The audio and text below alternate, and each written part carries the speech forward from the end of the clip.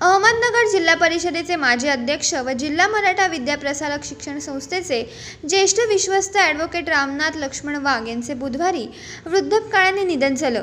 त्यांचे अंत्यदर्शन घेण्यासाठी ज्येष्ठ नेते शरद पवार अहमदनगरमध्ये दाखल झाले होते। वाघ यांचे पार्थिव अंतिम दर्शनासाठी जिल्हा मराठा शिक्षण संस्थेच्या प्रांगणात आणण्यात आले होते।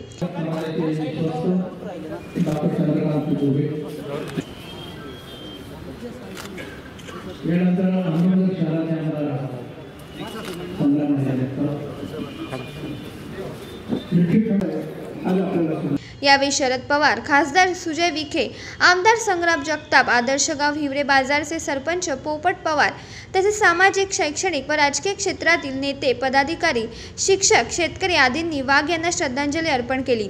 दरम्यान रामनाथ वाघ यांचा जन्म 1 ऑगस्टला तर त्यांचा अमृत महोत्सवी सत्कार देखील 1 तारखेला झाला। त्यांचे निधनही 1 तारखेला झाले। सामाजिक, राजकीय आणि शैक्षणिक क्षेत्रात 1 नंबरचं काम त्यांनी केले असे गौरवोद्गार शरद पवार यांनी यावेळी काढले।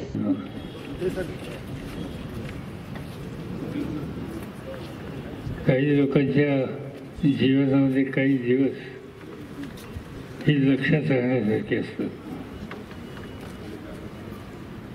रामनाथ वाघांचा जन्म 1 तारखेचा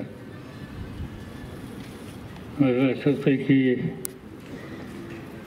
त्यांचं अत्यंत जवळचं श्रद्धास्थान कैलासवासी यशवंतराव चव्हाण यांच्या संदर्भात त्यांनी एक पुस्तक लिहिलं होतं आणि त्या पुस्तकाच्या प्रकाशनाला मी यावा असा आग्रह होता आणि तो दिवस सुद्धा नेमका 1 जानेवारीचा। त्यांनी आत्मचरित्र लिहिलं। त्या आत्मचरित्राच्या प्रकाशनासाठी सुद्धा मी होतो। तोही दिवस 1 तारखेचा, तो 1 ऑक्टोबर, आणि ते आपल्या सगळ्याला सोडून स्वर्गवासी झाले तोही दिवस 1 तारखेचा। त्यांच्या जीवनात हा 1 हा आकडा हा प्रत्येक प्रसंगी लक्षात राहणारा अशा प्रकारचा आहे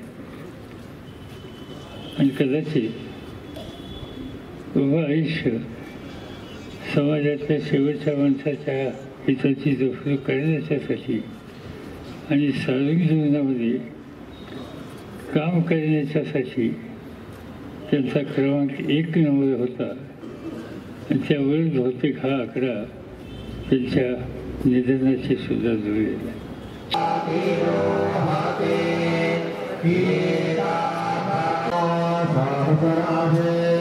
जिल्ह्याचे ज्येष्ठ मार्गदर्शक कैलासवासी ॲडव्होकेट रामनाथजी वाघ उर्फ अण्णा यांचं काल दुःखद निधन झालं।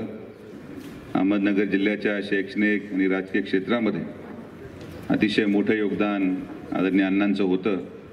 मी अहमदनगर जिल्ह्याच्या वतीने, प्रवरा उद्योग समूहाच्या वतीने, आमच्या संपूर्ण विखे पाटील कुटुंबियांच्या वतीने आदरणीय अण्णांना भावपूर्ण श्रद्धांजली अर्पण करतो। प्रतिनिधी आबिद शेखसह आधार न्यूज अहमदनगर। हा व्हिडिओ तुम्हाला आवडला असेल तर अशा आणखीन व्हिडिओ पाहण्यासाठी आधार न्यूजचे YouTube चॅनल सबस्क्राइब करा, तसेच बेल आयकॉनवर क्लिक करा आणि रहा अपडेट।